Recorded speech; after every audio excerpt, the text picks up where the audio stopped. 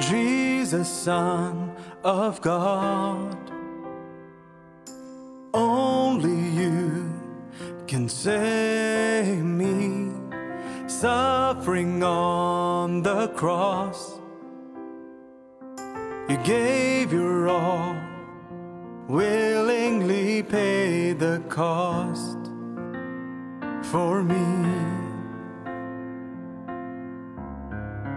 Now I am free to worship Jesus. You are my healer, oh Jesus. Touch me and I will be free. Lord, by your stripes I am healed. I am healed. Whoa, Jesus, you are my Savior, oh Jesus. You are my strength and my shield. I put my trust in your name, in your name, Jesus. Lord, your name is great, a refuge I can run to, a shelter from the storm, a faithful friend, and I can depend on you. My God, my King, I lift my voice and worship Jesus. You are my healer, oh Jesus. Touch me and I will be free. Lord, by your stripes I am healed. I am healed. Oh, Jesus, you are my Savior. Oh, Jesus, you are my strength and my shield. I put my trust in your name, in your name, Jesus. Surely he has borne our griefs and carried our sorrows. Yet we esteemed him stricken, smitten by God and afflicted. But he was wounded for our transgressions. He was bruised for our iniquities. The chastisement for our peace was upon him, and by his stripes we are healed. We are healed. Jesus, you are my healer, oh Jesus. Touch me and I will be free. Lord, by your stripes I am healed. I am healed. Whoa, Jesus, you are my Savior, oh Jesus. You are my strength and my shield. I put my trust in your name, in your name, Jesus.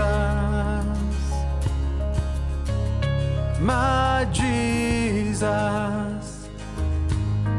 there's power in the name of Jesus, my Jesus. Hi there, we're so delighted to introduce to you our free church app. This app is loaded with features and resources that will greatly enrich your life. So head out to the app or Google Play stores, search for All People's Church Bangalore and download the app right now. It's going to greatly enrich your journey with God.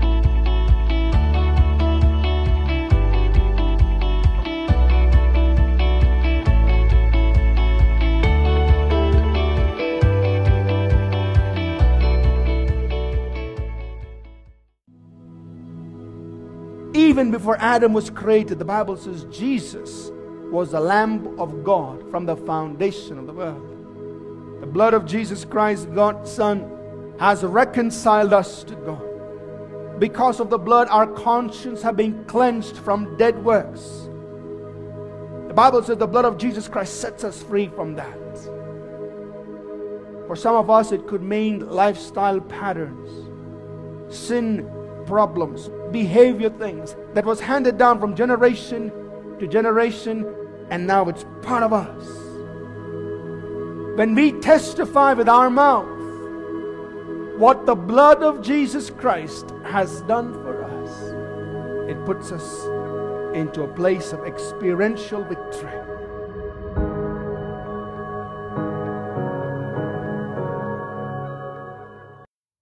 Greetings, and thank you so much for tuning in to Living Strong today. It's our joy and delight to come your way and bring God's Word to you.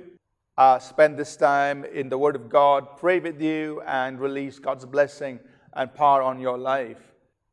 We are doing a very important series on the power of the blood of Jesus. And we've looked at some of the Old Testament references to the blood and what was the meaning, the significance behind each of those references. We've just kind of touched on them. We touched on them very briefly. And we want to delve further in the Word of God and talk about the blood of the Lamb. What we see in the Old Testament is that several different offerings that God instructed His people to make involved them bringing a lamb without blemish. And I'll just make reference to a few. For instance, there was what was called the sin offering, where they would bring a lamb as a sin offering. The sin offering had to do with any unintentional sin, any unintentional violation of God's word and God's instruction. Anything wrong they did, but it was not intentional, they did it unknowingly. It was still sin. They had to bring a sin offering to atone for that.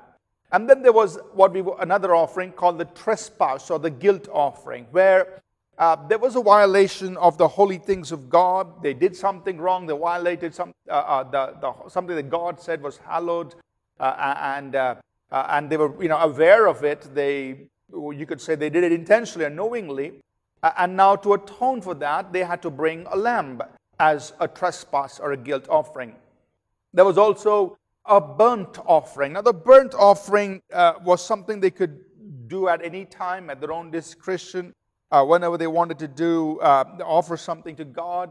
The burnt offering signified that the person was recognizing their sin. They were acknowledging their sin, but they were expressing their need for a relationship with God.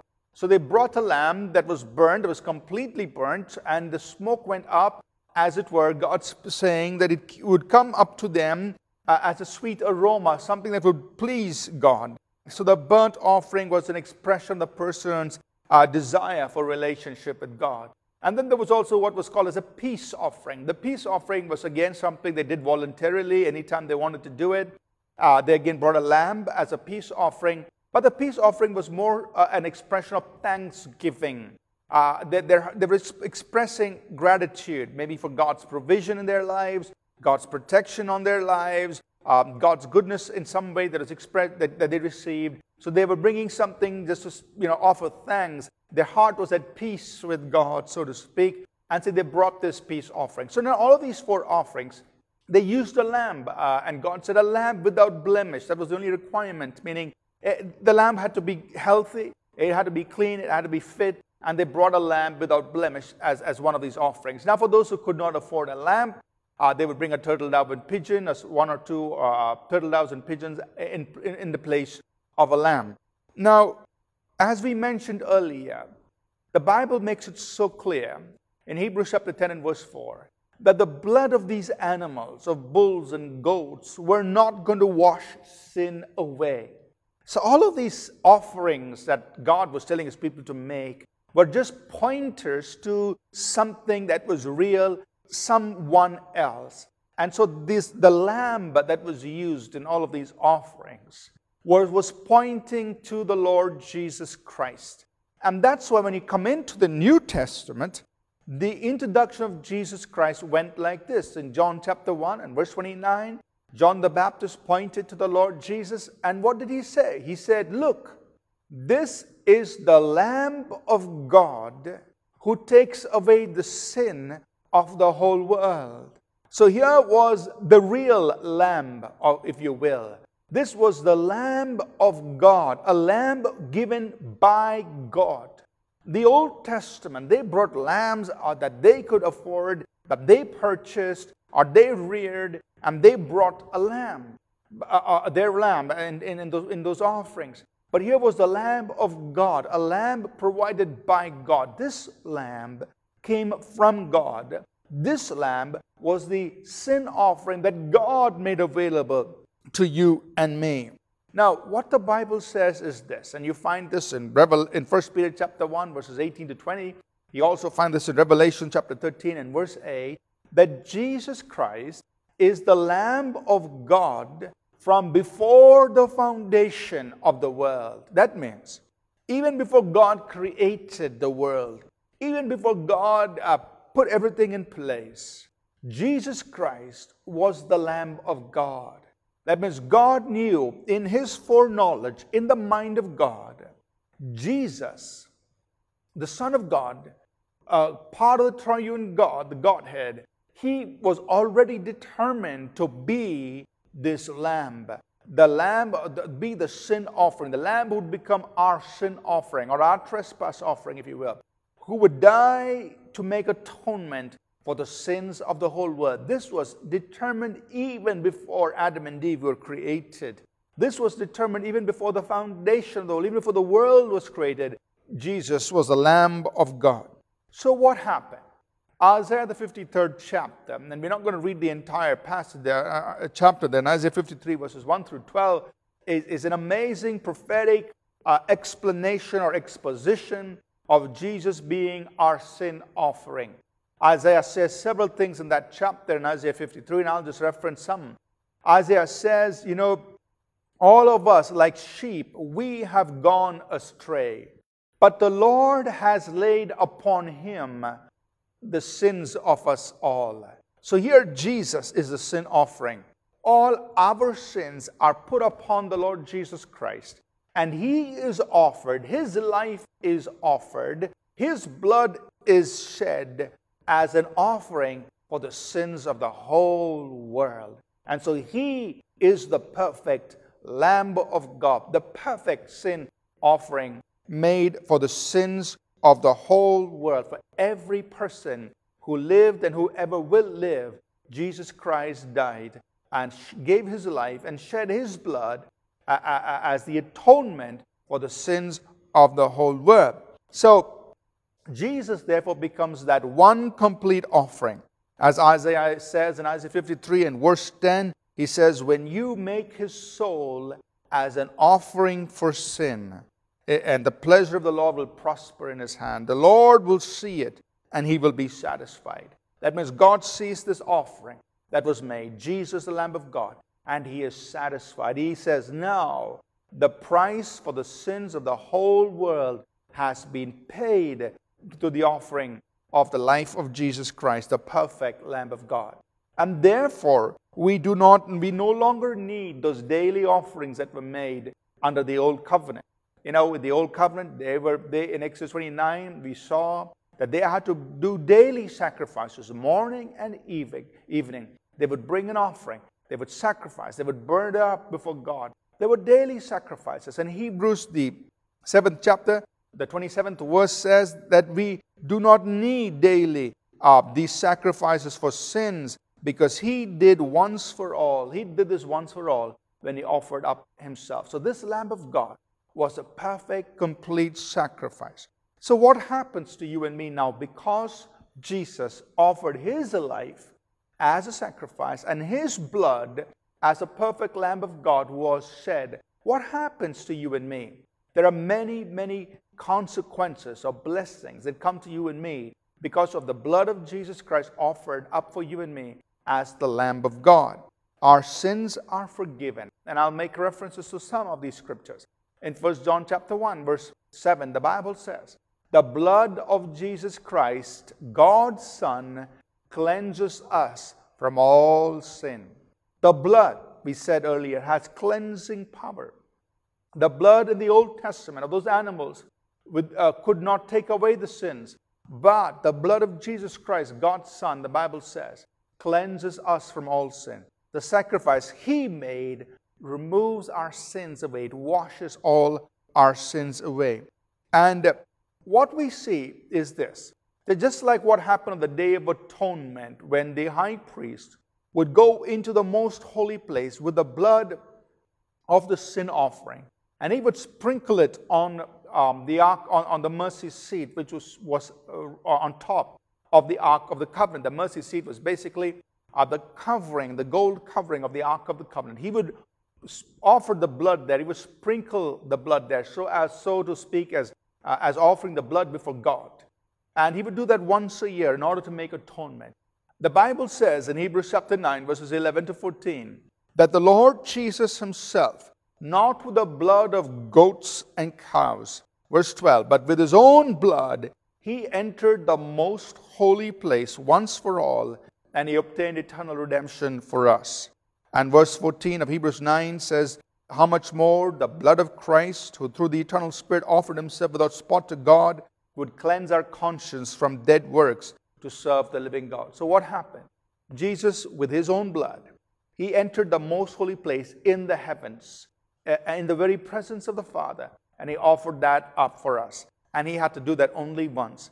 Unlike the priest in the Old Testament, where that was offered every year the atonement had to be made. Jesus did it just once for all. And so what was the result?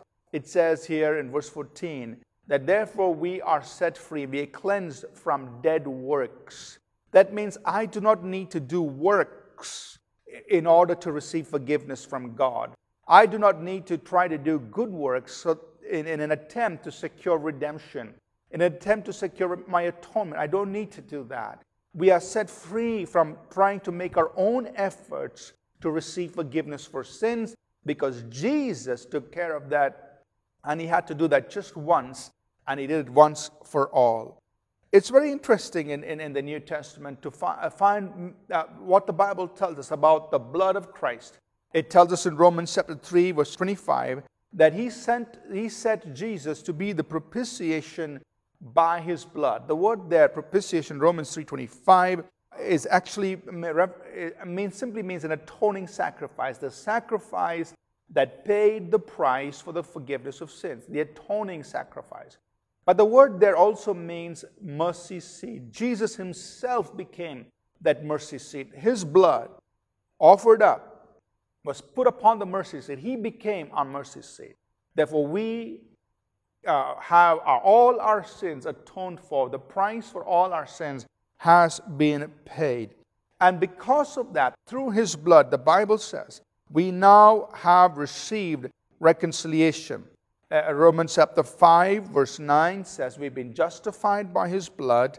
And verse 10 says, when we were enemies with God, we were reconciled to God through His death. What the reconciled means, that we who were enemies with God, we can now become friends with God. God always loved us, but we were the ones who were at enmity with God. Our own wicked works, our own wrongdoings, our choosing to go our own way made us enemies with God.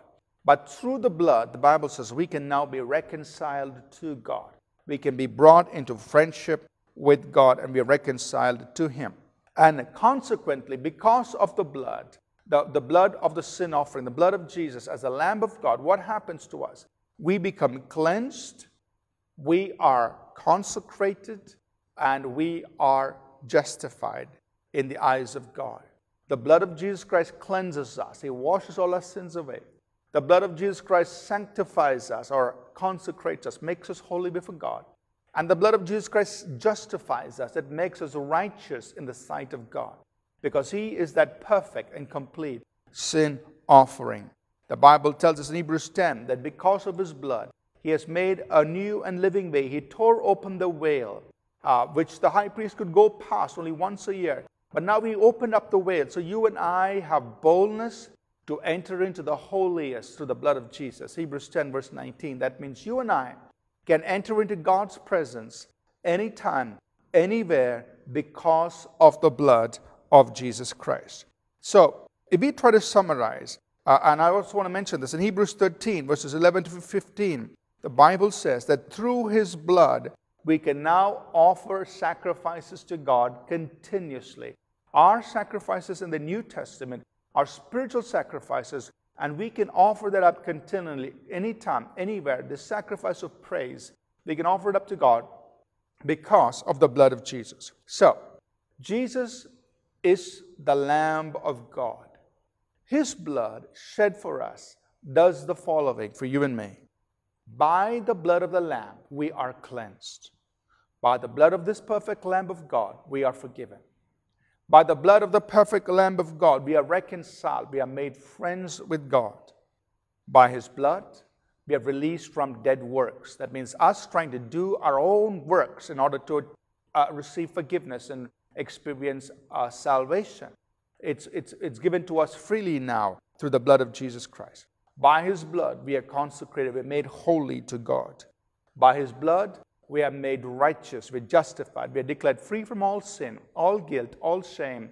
And God says, you are accepted in my eyes. You are righteous. You're perfectly clean in my eyes. By His blood, we have access into the very presence of God. We can enter God's presence anytime, anywhere. And by His blood, we are able to offer up spiritual sacrifices. We're able to worship God freely. And our sacrifices are accepted before God. And what the Bible says in the closing book of Revelation, or in many places in the closing book of Revelation, we see Jesus as eternally the Lamb of God. He will be recognized forever and ever as the Lamb of God, the offering that God Himself provided, the sin offering that God Himself provided, who gave His life, who shed His blood, and who made all of these things possible for you and for me. So, on the program today, we've talked about Jesus being the Lamb of God, the sin offering that God Himself provided for you and me. And His blood makes all of these wonderful things possible. All we have to do is to believe in the finished work of Jesus Christ, to believe in Jesus, in what He did for us on the cross, and to receive that blood applied to our lives. And we say, Lord Jesus, wash me with your blood. Cleanse me with your blood.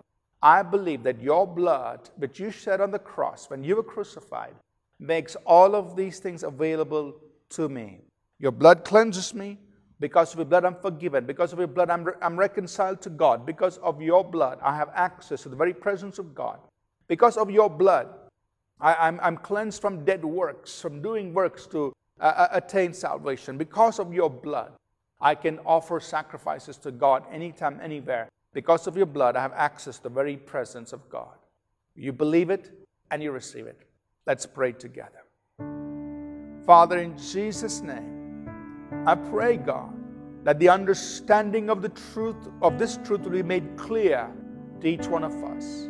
Jesus, the Lamb of God, and what His blood has made available to us. And I pray the power of the blood of Jesus over every person's life, that they will receive it, they will experience it, that there will be cleansing from sin, there will be forgiveness, and there will be this complete awareness that they are cleansed, sanctified, and justified. And that they have access in the very presence of God, that their sacrifices are acceptable to God. I pray this blessing on their lives in Jesus' name. Amen. Thank you so much for being with us on the program today. And until next time, remember, live life the Jesus way.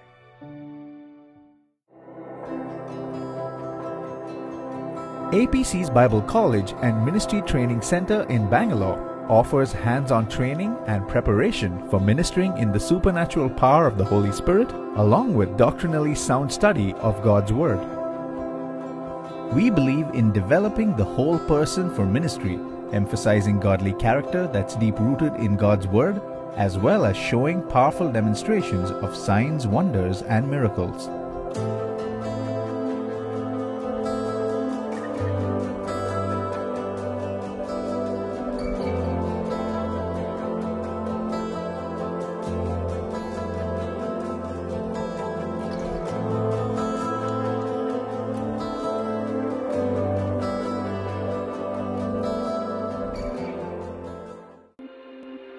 It's been our privilege to be able to bring God's Word to you through these telecasts on television.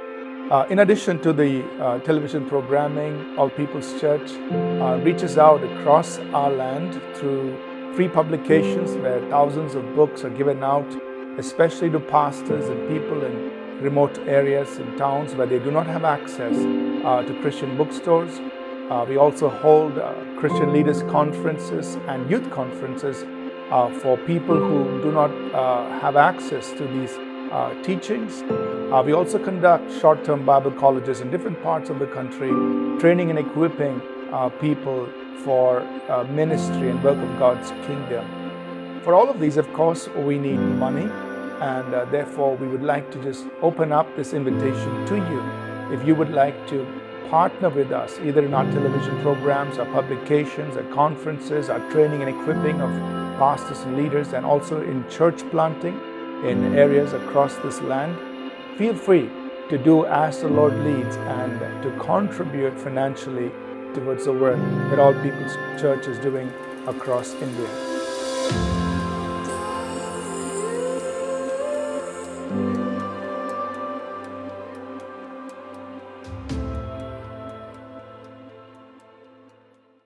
We invite you to visit our church website apcwo.org, where we have several free resources like MP3 sermons, sermon notes, and publications that you can download and use. You can also call or email us to request a free copy of our publications. And please feel free to share your feedback and do share your prayer requests when you contact us.